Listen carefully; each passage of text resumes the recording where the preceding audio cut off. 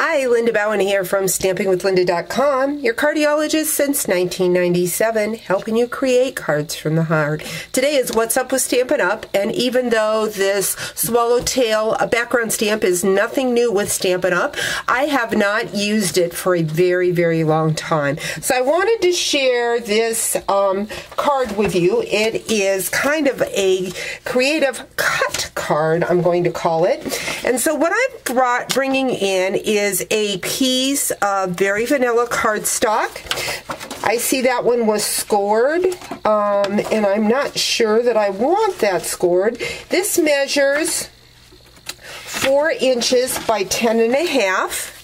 So I don't know why I had that scored, but we're going to bring this piece of cardstock in. Going to take my Swallowtail using the Island Indigo ink.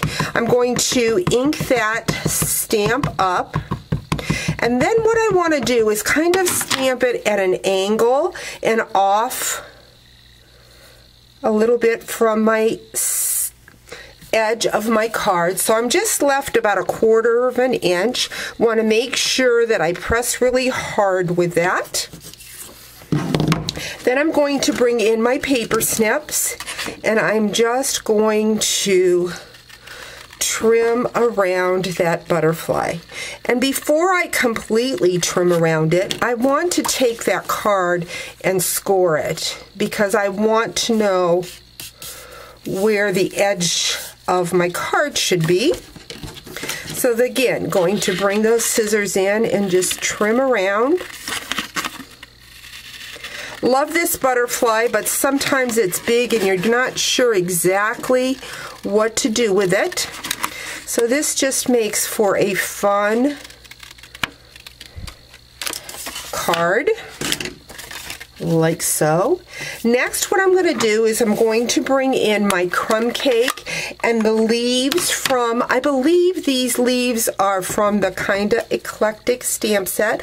I'm going to stamp full strength and then stamp off a couple of times so that I get lighter shades.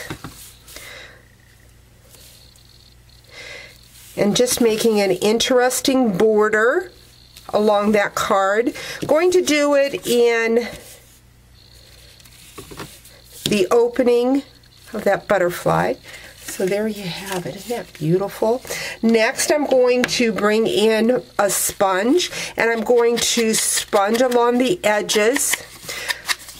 Again, just to give some dimension to that card, some shadowing.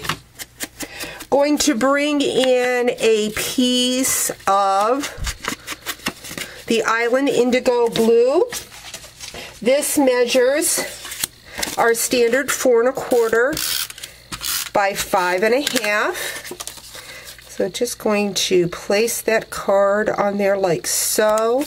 And then I'm going to bring in my Dazzling Details and just add some bling to that card.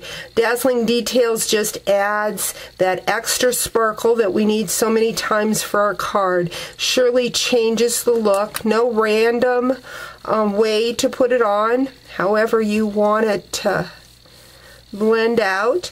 It also, because it is water-based ink that we used, it will blend out your ink a little bit, your ink colors.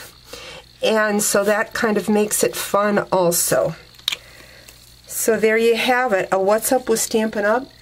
With a very creative cut to your card. Thanks for joining me. Talk to you real soon.